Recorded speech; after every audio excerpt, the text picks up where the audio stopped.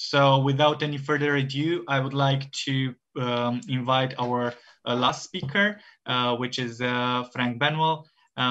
Frank, thank you very much for being here with us. I will say a couple of words about you, a short introduction, and then I will give you the floor.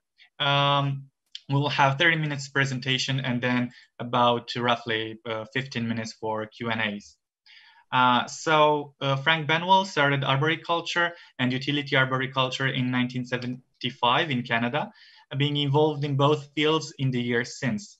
He emigrated to New Zealand in 1984 and worked in governmental agencies, but mostly in private enterprise, and spent intermittent period in other locations such as Australia, California, training in China, and also as a consultant to the Hawaiian Electric Company.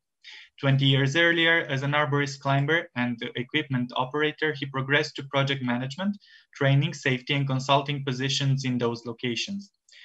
After almost three years in Romania, where he provided arboricultural and training services, he returned to Canada, first working as a consulting arborist and then as a utility arborist for electric utilities. Sorry for that. He has great interest, experience, and skills in both arboriculture and utility arboriculture. So without any further ado, thank you for taking part in this event and in this panel, and we invite you to be with us for to have your presentation. And now I give you the floor. Thank you very much. Thank you. Thank you very much, Alex. Can you hear me all right? Yes. Okay, great. I'm glad technology is working for me. I had a power outage here this morning. I almost was not able to be present, so I'm glad everything's worked out. Please forgive my Romanian, but bună ziua and for me, bună dimineața. Vă mulțumesc pentru această oportunitate de a vorbi astăzi. How bad was that? It was great. Mulțumim foarte mult.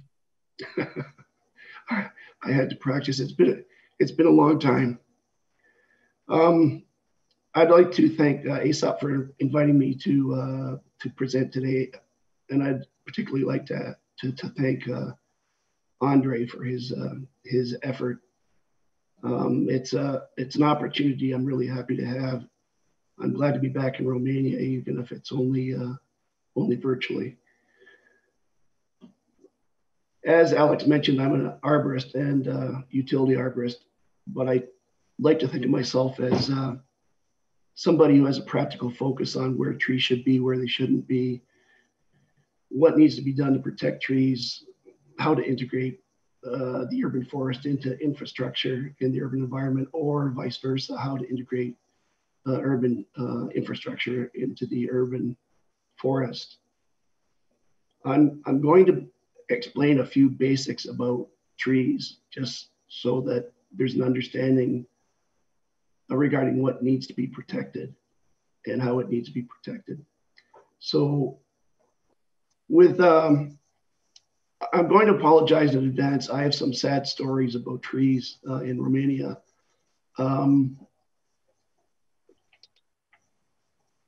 This first picture here is in Brașov at the zoo. And I'll come back to this picture. I just want this picture at the beginning of my presentation, but I will come back to this. This is the table of contents of a report I provided to the city of Timișoara when I lived in Romania. And it was an effort to provide the city with information on their program, their trees, their contractors, the practices.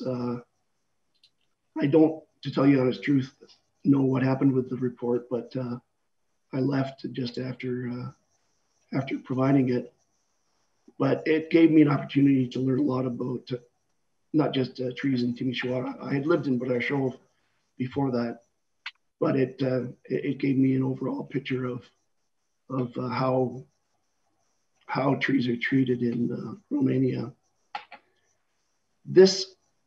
I'm going to give you this example here as an introduction.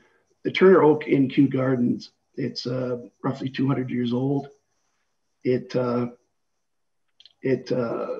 was in declining health up until they had their major storm in the south of England in 1987. The southeast of England lost 15 million trees. Kew Gardens lost 700 trees. This tree here was lifted out of the ground by the storm and tilted sideways. And Kew Gardens seriously considered cutting it down and throwing it away. But they used winches, moved it back into the ground, and then propped it up to just see if it would survive. And then they carried on removing the other damage in the park. And the plan was to come back and look at this tree and decide whether they should keep it or not. What they found was when they came back in roughly 1990 and took a good hard look at it, was that it was healthier after 3 years after the storm than it was prior to the storm. And the reason for that is they realized there were decades of thousands of footsteps, pedestrian traffic over top of the root zone that compacted the soil and inhibited the tree's ability to gain nutrients and water. So that was a recognition of soil compaction at that point, not just for that tree, but they realized that all their trees in Kew Gardens were suffering the same problem. And more than that, it was a turning point in the early 90s in arboriculture in general, where worldwide the effects of soil compaction were starting to be recognized. So it was important. And what they have found is that now the tree has gained 30% more foliage than it had prior to the storm. So they mulched it and they had a barrier up. Those things permitted the tree to recover. Well, they permitted the soil to recover first and then the roots to recover. That the tree will never be as healthy as it would have been if there's no soil compaction, but it's recovered and it's improving. There's misconceptions about where roots grow. People think trees grow roots straight down to China. The thing is that there's a root plate that can be likened to the base of a wine glass. This comparison was provided by Kew Gardens. But the important thing is that the absorbing roots of a tree are in the top 30 to 45 centimeters of the soil, and they grow right up to the surface. This is the most important thing, because what I saw in Romania, well, it happens everywhere. People think trees grow roots straight down to China, and then they have no problem with scouring out the earth where they think there's no roots. The problem is that's where the absorbing roots are. This is an example of what soil compaction does. On the right, you can see that soil compaction has reduced the growth of the roots. The roots don't grow. They aren't able to provide the tree with the nutrients and water that they need. And so the tree is weak. All it takes is constant pedestrian traffic, although vehicle traffic is worse. This is just a little bit of an explanation of the importance of acknowledging the fact that a tree has to have access to water and minerals, nutrients, to create its own food through photosynthesis. Basically, what a tree does is it feeds itself. It makes new food, it uses that food, and it stores that food.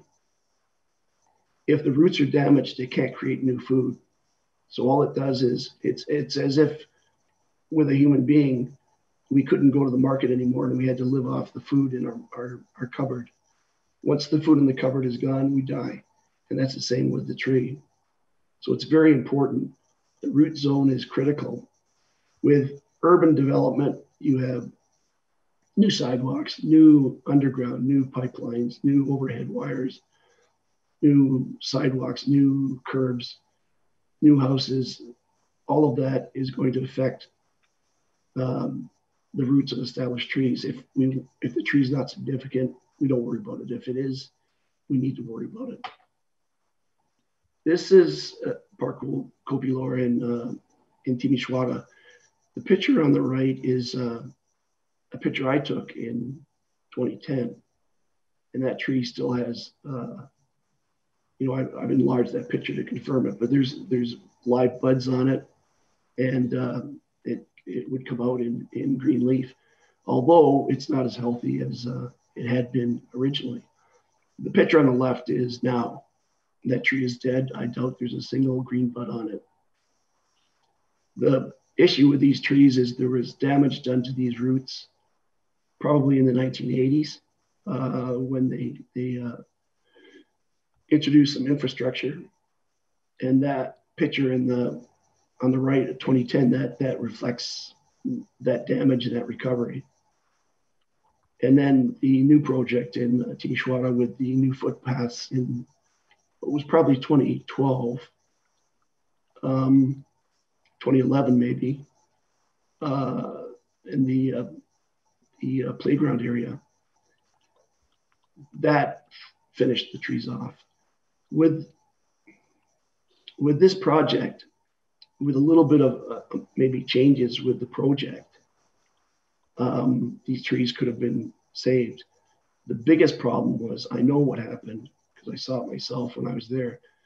The contractors came in, they had no knowledge of trees. They came in with equipment, they tore everything up and destroyed all the roots, built their project, put in new soil, new grass. It looks pretty, but the trees start to decline. You have to excuse this diagram. It's just something rough I put together to start to identify the trees. But this is Google Earth overview in 2012. And it shows green foliage on these trees, but it was after the construction. This is also after the construction, but it's in 2020. So why do we have green leaves here, but not here? Well, that's because this is the first year or two after the construction. The trees are living off their photosynthesis, the stored food, and nobody notices. They think, well, we built the project, we have green grass, the trees are healthy, that's fine. The second year, maybe the same thing. Third year, only an arborist would start to notice the change. After that, we get to this. So what I'm emphasizing is the need to prevent the damage in the first place. This is the zoo in Brașov. And you can see down at the base here, how they've carved out all the root zone. The root zone is destroyed. I doubt this tree will survive. And then my note on the right refers to, I was in this zoo 10 years ago, and there's a lot of erosion damage to the roots of trees there. And I'm wondering, you know, what kind of project they have in the zoo now and what sort of damage is going to be done as in the children's park. This is the same tree. The picture on the left is one I took 10 years ago. And it's not much different from the one on the right, which is fairly recent. But the tree on the left, the picture on the left in the winter, it's not what the tree was originally. These trees, as with the children's park, were probably planted as far back as the 1880s. They're heritage trees. There's a lot of damage done with the original construction of the zoo. But now the roots are destroyed. That tree now with the green leaves, it's struggling to survive. It's throwing out extra growth down low. But gradually that tree will decline seriously. I don't think it will survive. And the ironic thing is that the strada is a strada Stejarului. The street is named after that tree. So soon that tree will be gone, and the street will still be named Oak Street. Grade change is a serious problem with established trees. Either you raise it or you lower it, you're damaging how that tree feeds itself. If you lower the grade change, you might be damaging the drainage. It might not be getting proper water. If you increase the grade change, as has been done here at the new lake in Brașov, I think what they did, they dredged soil to make the lake and then piled it around this established group of trees. And what happens there, it's the same as soil compaction because the roots that are established die And also what happens is the trunk of the tree is covered. The tree has to be able to breathe through the bark through what are called lenticels. So that smothering takes place, plus you get a decay on the live tissue underneath the bark. This is Timișoara again. This is an example of, you know, if the project can be changed, move the footpath over a little bit, then you don't have to chop out hunks of root like I found. This is just one piece of 2 pieces of the root that I found. It's a major root. How is that going to affect the tree? How is that going to affect the stability of the tree? Is it going to fall over? Is it going to die? Is it going to be a public safety hazard? I think that easily that footpath could have been changed. Here again in Timișoara, I mean, the worker doesn't know any better. He's been told to get in there with a rototiller, but all the roots have been rototilled up and exposed or torn off. So if you do that much damage to the roots, the root zone of a tree, really, how can it feed itself? It can't. So if it survives, it's going to be surviving on reduced growth and maybe ill health. And then you've got an aesthetic issue where you've got dead tops. This is again in Timișoara. I don't understand why why someone would do that to a beautiful park, aside from the fact that it's damaged the aesthetics, but it's damaged the root zones of these trees. Soil compaction can be repaired, and it certainly can be prevented. The best thing is prevented, because as with the Kew Gardens Turner oak, the repairing only goes so far. It will never return it to the health that the tree would have been if there was no soil compaction. But the repairing is better than nothing, because then you can retain the tree. With this tree here in the picture, I personally would have a wider area of mulch, but the mulching is so important for so many reasons. It protects the soil from the compaction. If somebody walks on it, it's not going to compact. It holds soil moisture, and it restores the soil structure. So you've got air spaces, which are essential to, roots have to have a gaseous exchange. And plus those air spaces fill up alternately with water and air. Compacted soil doesn't have the air spaces.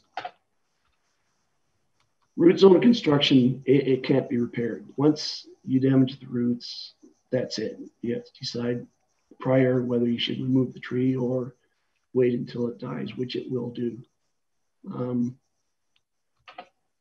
Root zone construction can only be prevented with barriers, mulch. Both are a great idea. Adapting the construction plan. Does the construction plan have to come that close to the tree? And then a contractual protection clause with the contractors. And I'll get to that at last aspect in just a moment. This is the kind of protection that you want to establish to prevent the damage to the root zone in construction. The critical root zone is the most important, but you have to remember that roots extend far beyond that, depending on drainage, the type of soil, and the needs of the tree. So the critical root zone is the absolute minimum, but it's a case of more is better if you want to retain the tree. This is a tree that Andre sent me just yesterday. Beautiful reconstruction of the piazza. I remember how it was before. The brickwork is terrific. The design is really impressive. But this tree here, it was in bad health. Excuse me. It was in bad health prior to the construction. And I looked at Google Earth, and you can see the extent to which the square was torn up.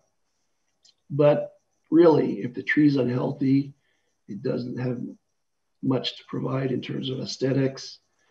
It is going to die no matter what. especially now that there's no possibility that the root, excuse me, the root zone has much integrity after the construction. Perhaps that's where you want to decide to just remove the tree in the very beginning and not wait until it's a public safety hazard. And with the trees in Timișoara, in the children's park, to be perfectly honest, they should have been removed completely a long time ago. They're a public safety hazard. So sometimes if it's a heritage tree, if it's notable, it's really important to save these trees. If it's not a heritage tree, if it has no chance of living, then a hard decision has to be made. And me personally, I think that here it would be a perfect spot for columnar, estar, or stajar, rather than this ugly thing.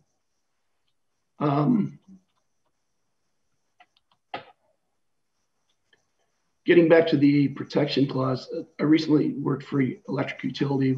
We were building a new power line, transmission line on municipal land. Some municipal trees had to be removed. Some were going to be retained. We made a commitment in writing to put up barriers and protect the trees that were to be retained. And we were going to meet with the municipality, get their approval for the barriers and monitor the barriers and the contractor. Plus, we had written into the contract with the construction contractor requirement to respect that barrier and hold them responsible if there's damage to those trees. So unless the contractors have something like that, some sort of penalty hanging over them, they'll show the roots of established trees no respect. They don't know any better, but it's, I guess, like Tibor was saying, and I was really impressed with what Tibor was saying about communicating and facilitating the change. It's a matter of educating the contractors and getting them to understand that that if you destroy the roots, you lost your trees. Now, I said that this is a sad story. This next picture here, my friend Vicky found this on Facebook for me, and I've blown it up. I could see the bridge through the trees, and I've gone through and looked at my past photos, and I'm almost completely sure that these are the same trees that are in the children's park. So in 1979, before the first damage was done, and long before the most recent damage was done, these trees were they were healthy. This is 40 years ago. Can we imagine what they'd be like now? They'd still they'd be larger, they'd be greener, and they'd be providing these aesthetics to the park. And they'd be in existence for many more decades. I know that this story is, my presentation is a sad story. And I apologize for that, but the fact is that the sad story, I mean, it breaks my heart that these trees are like that now and will have to be removed. But it's a perfect example of what needs to be done to protect trees in heritage trees, established trees, significant trees, trees that people want to retain is happening.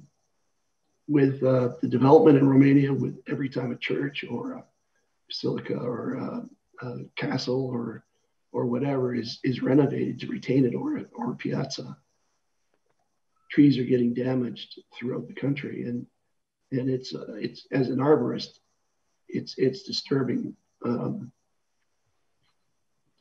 There's a way to protect these trees. There's a way to introduce urban infrastructure to the environment, to the urban environment, so that the urban forest that exists can be respected and the urban forest in general can be developed.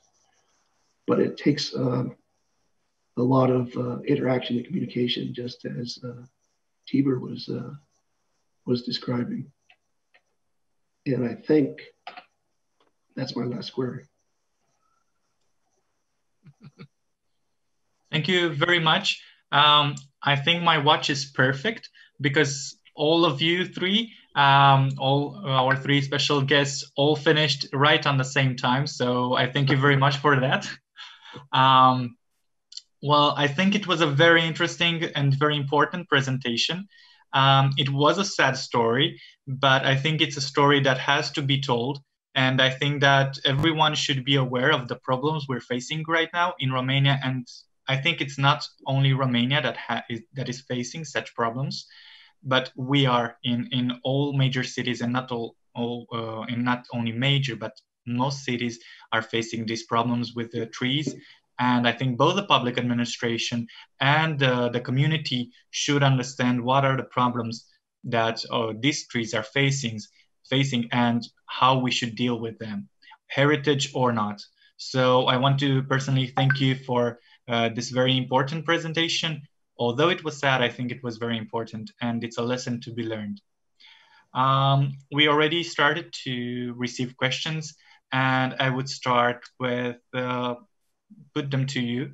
The first one is, in Romania, we don't have a study program in order to prepare arborists. What length should a study program have to have in order to prepare proper specialists that tackle problems such as the ones you have described? Well, I'm the past president for the Romanian Arboriculture Association. But when I was there, we established it and nothing developed.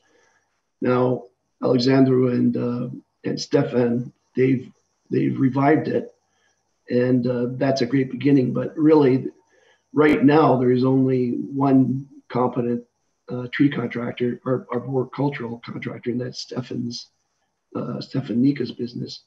And then after that, there's just a handful of independents who are competent. All of these fellas got their experience in Western Europe. Stefan worked 8 years in the United Kingdom.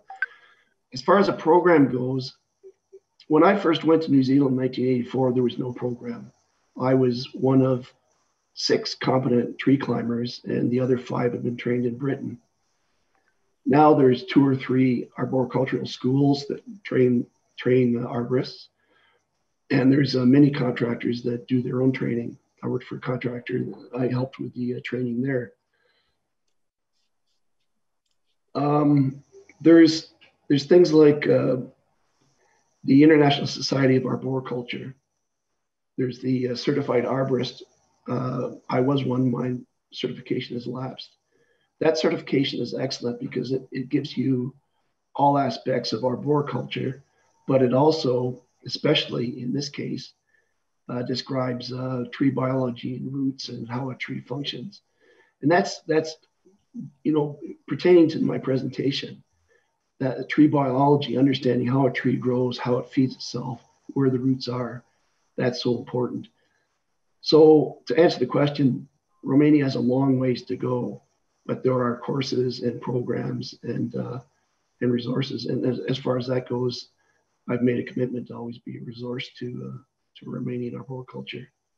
So it's going to take a concerted effort to improve, but there needs to be a beginning. But the ISA Arbor certification is a wonderful beginning. Well, I think you're very, very right. The Romanian Arboricultural Association is a first step to be taken. And if I'm not mistaken, I think so far in Romania, we only have 2 certified specialists, which are Alexandru Purcaru and Ștefan Nica. Hopefully, there will be many more specialized certified arborists to help protect the trees we already have and to properly maintain those we are willing to plant in the future. The first question related to study program for arborists. There are actually very few or to none courses to train specialists in different areas. There is nothing actually in garden restoration. So we are lacking quite many such programs. Hopefully, along with having more specialists in arboriculture, we will have more in different areas that have to deal with cultural landscapes in general and to trees as well. But talking about heritage, in Romania, there are 3 trees which are actually listed as historic monuments. They are not as spectacular as the Turner Oak in Kew Gardens, but they have cultural values that have to be protected. However, there are no records of legislation or procedures on how to maintain these heritage trees. How should a legal document for intervention on this kind of trees be made? What do you think should this kind of document contain? Well, from my experience, especially in Britain and in New Zealand, they have tree protection legislation, and then individual municipalities, and this is the case in Canada and the United States too, individual municipalities have their tree protection legislation in place. Now, the one thing I'll say about tree protection legislation, and they're called TPOs, tree protection orders, that are placed on particular trees. The one problem I have with them, I've seen it in Canada and especially in New Zealand, where TPOs are put on trees that they shouldn't be put on trees because the trees aren't significant and certain infrastructure has to happen. That being said, I'd have to look into two examples of it, but there has to be, in the legislation, there has to be firm guidelines and rules on what can be protected and what can't. If it's a heritage tree or a significant tree, it's pretty easy to put that in place. And I can provide more information on that if I do some more research. But you have to have with everything that we're discussing today, you have to have, like Tibor was saying, the political will is so important. Without the political will, you can't get the legislation in place. You won't have the trees protected. You won't have the contractors protecting the trees. But if you're able to get legislation put in place, it needs to be balanced so that it doesn't get silly where trees that shouldn't be protected are protected. That just undermines the credibility of the legislation. Yes, I totally agree. I have a question that I think is also available for Romania, although we kind of know the answer to that, but also to Canada. The question is the arborist profession required by law when building permissions are granted? And are existing trees assessed and protected beforehand? If the municipality has that legislation in place, yes. If it doesn't, definitely not. Okay. I just received another question. In 2010, you had some courses for pruning trees. Do you have anything, and that was in Timișoara. Do you want to comment something about that? Do you want to tell us about your experience in Timișoara in 2010 when you had this course? Yeah. No, I remember those courses very well. They were all, excuse me, basic. All of, whether it was pruning or, explaining root structure or epicormic response to pruning, it was all very, very new to everybody, even with people who had, related degrees. And then with the workers, the pruning that I advised on was new. It was very rudimentary because the arboricultural knowledge and the tree biology knowledge and the pruning experience didn't exist. I enjoyed doing it, but let's just say there was a lot of work to do. Well, we hope you'll be again soon in Romania and have more and do more courses. I think everyone is interested in that. And we already have 2 specialists now in Romania, with you 3 and many more to come to teach about how to deal with trees. So I think that's an open invitation. What do you think about the term toaletare, which is more or less like beautification? That is we use to describe very severe pruning. You know so many examples already. The term is insinuating that we are making trees more beautiful and clean, but the interventions are destroying the trees from Romanian cities. Are you talking about very, very heavy pruning? Yes. Okay. I saw in Turkey, in Bulgaria, in Romania, all the same sort of, every 3 or 4 years, the contractor comes in who knows nothing about trees and destroys the top 2/3 of a tree. So you have 7 or 8 pegs sticking up in the air, and then the tree suckers out again and becomes full. We call that tree topping. And in North America, basically any arborist who tops a tree is lined up against the wall and shot.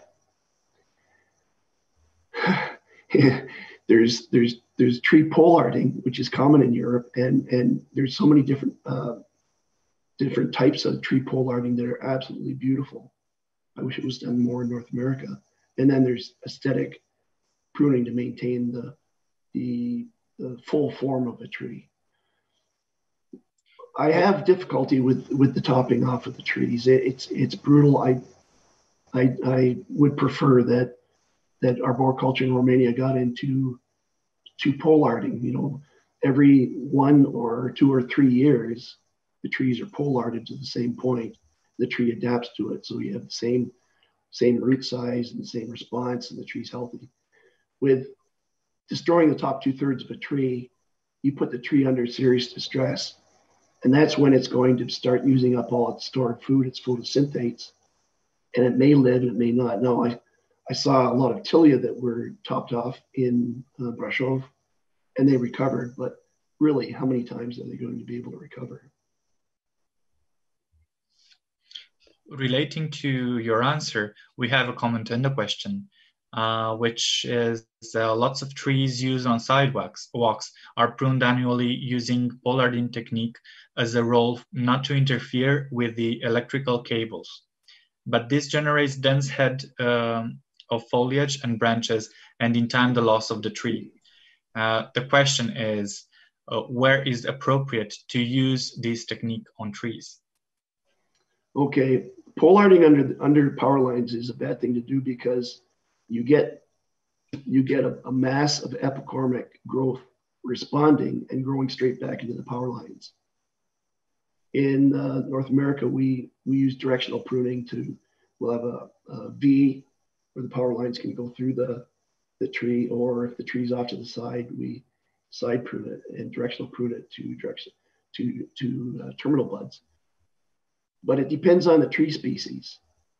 Some tree species you don't want a poplar tree underneath power lines because it grows too fast. It's a soft, short grained wood. It's unstable, and it will always sucker quickly right back into power lines. But certain species, under power lines, the best thing to do is plant small trees that won't grow up into the power lines. If you want larger trees, then you have to accept that you've got the expense of directional pruning. But pollarding underneath the tree is the wrong thing to do because all you do is get sudden growth straight back into power lines. Thank you for your answer. We have another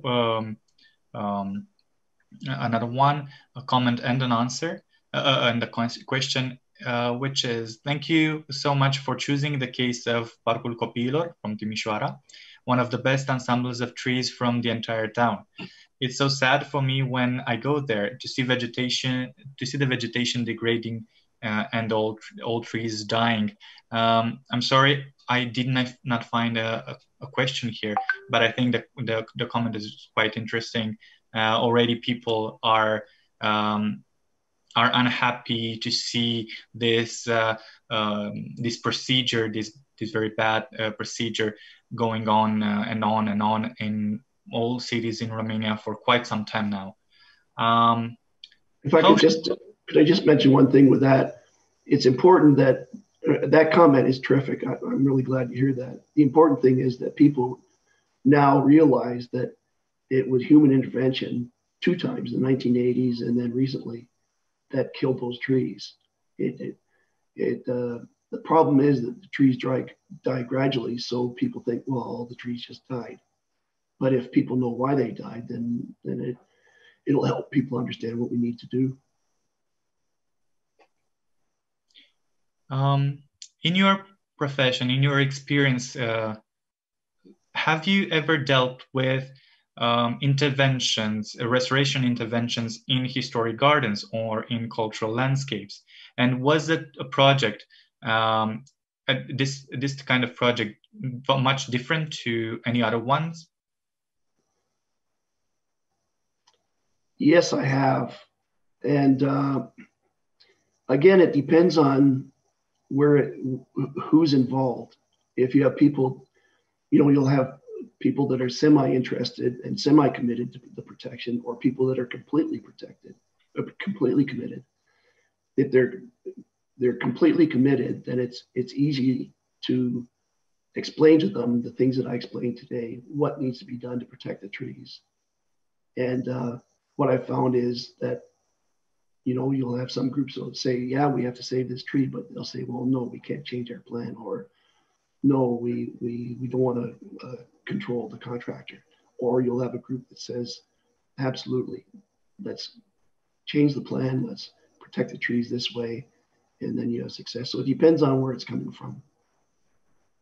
Thank you very much, all. And I would like to add something else, if possible. I would like to thank the three speakers, invite them if they can stay for a coffee break, an online coffee after this meeting ends. And I think